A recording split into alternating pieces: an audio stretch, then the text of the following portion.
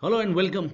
And today it's our first video on queue data structure where we'll discuss what is queue, what are different operations in queue, what are advantage and what are disadvantages. Let's see all those things. So queue data structure, let's start. A queue can be defined as an ordered list.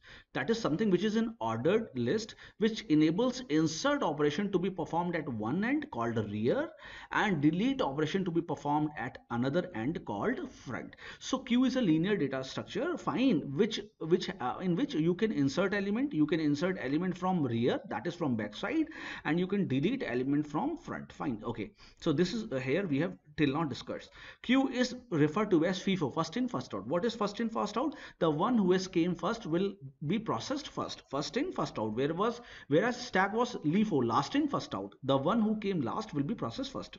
For example, people waiting in a line for a railway ticket from a queue. So if you can see, this is a queue where people are waiting in a line, fine. So this is the first element, this is the first person who came, and this is the last person, fine. So who will come out, who will get the ticket first? The one who came first. So this is FIFO based, FIFO. And from where insertion will take place? From the back side. No, a person cannot join from here or from middle, he has to join from back side. So a person who will enter from rear, and the person who will get deleted or get processed will process from front, fine. So this is an example of queue. And if you see this diagram, so this is a diagram where this is a linear queue, or you can say array, where first element, suppose the element are 5, 6, 7, 8 and 9. Suppose the index is 0, 1, 2, 3 and 4. So front has 0 index, front is a pointer having an index, rear is having a 4 index, that is front is representing the first element, rear is representing the last element. If you want to delete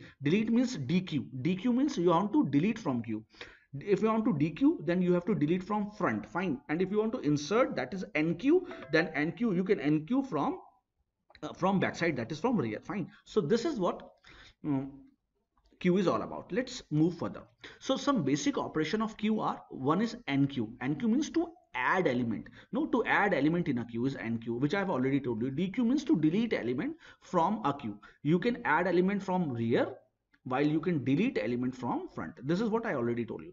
There are 3 more operations. One is peek. Peek, if you want to see the front element. Suppose there are 3, 4, 7, 9 and 18 element. So what will peek give? Peek will give you the value 3. That is which element is lying at first position. It will not remove it. It will just tell you the first element. So peek gets the element at front of the queue without removing it. What is full? Is full will check is the queue full, because if queue is full, then is full operation will give you the queue is full. Checks if the queue is full. Is empty will check if the queue is empty, fine. And this is, we talk about front and rear, fine. Okay, so I'll not go further and teach you. I've already taught you whatever I want to teach. Now comes application of queue, very important. What are different application of queue?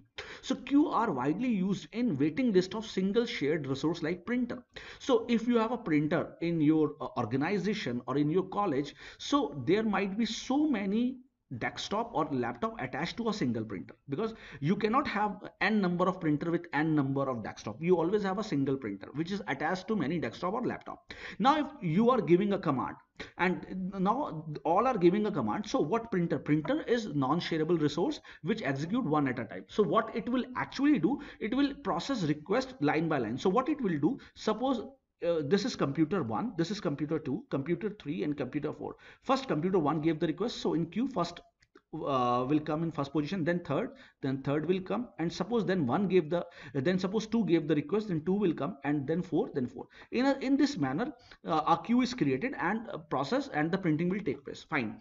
Queue are used in asynchronous transfer of data. What is asynchronous? Which means which is not synchronous, which is not at a time. So where data is not being transferred at same time. If data is not being transferred at same time, then I have to keep some data somewhere, I have to keep in somewhere. So that is called pipes. So I have to keep that data somewhere, so that when I'll get the chance I will transfer. So meanwhile that pipe is known as queue. So this is application of queue. Queue are used as buffers in most of the application like MP3 players and CD players. So when you have multiple songs to listen, so what you actually do, you make a queue, you make a buffer, and you select those song and you put in a queue. So once the song get completed, next song in a queue get start executing. And fourth is saying the same point, and the fifth are used in operating system for handling interrupt. So there are so many interrupt in operating system. So if there are n number of interrupt, each cannot be handled at a time, so all those interrupt are put in some queue. So this is where queues are used. So these are applications of queue. Now comes very important, queue. If I talk about queue, then something which is very important is that order of insertion and order of deletion should take only one time, should have a complexity of only one. That is, you require, if you want to insert, you can directly insert from backside, and if you want to delete, you can directly delete from front. So insertion and deletion should not take more than order of one. This is the property of queue. This is the property of queue. Else if you want to search an element, it can depend on number of element. But if I talk about insertion, and if I talk about deletion, it should take order of one. So if I say data structure and if I say it's queue, then for insertion it should take one time, and for deletion it should take one time. Apart from that, it could take n time anytime, but I should mainly focus on these two complexity.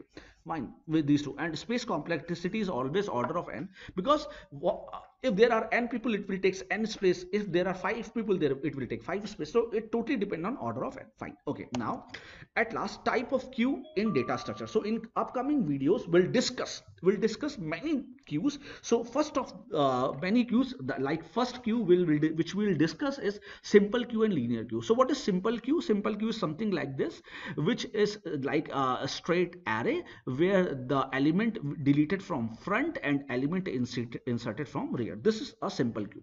Then comes circular queue. What is circular queue? When the last element, after last element, you get the first element, you come to first element. So this is called circular queue. So what is circular queue? If I make a diagram of circular queue, and if I suppose make it a array like this, then 1 2 3 4 and 5, after 5 you again get 1.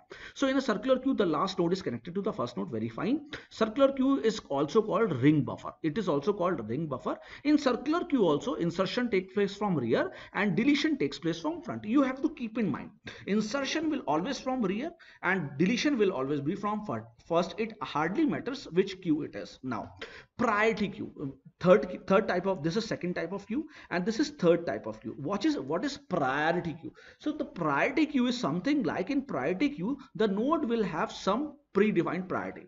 Suppose if you talk about a hospital, there are so many patients and each patient are having some different kind of symptom. Some patients are in severe condition, so their priorities are high. Some patients are less serious and some are very less, or they just came for an OPD purpose. Fine. So in a similar fashion, a queue has, in a priority queue, different elements has a different priority, and on the basis of priority we process them. No, the element which is having highest priority will be processed first, and element which is having the lowest priority will be processed later. So insertion in the priority queue is performed in order of arrival of node. If I talk about insertion, it totally depends on arrival. I cannot insert element who has not arrived yet. No, it totally depends on insertion. But if I have to delete, the node having the highest priority will be first to be removed, which I already told you. Then the fourth queue is DQ, is double-ended queue. So what is double-ended queue? If I just told you, in a queue, from one side you insert element, from one side you delete element, which side is called, that side is called front, and from one side you insert element, that side is called rear. But in double-ended queue, from both side you can insert and delete, from both side you can insert and delete. Fine. So this is what double-ended queue is all about. We'll see the detailed of each and every queue in coming videos. Fine.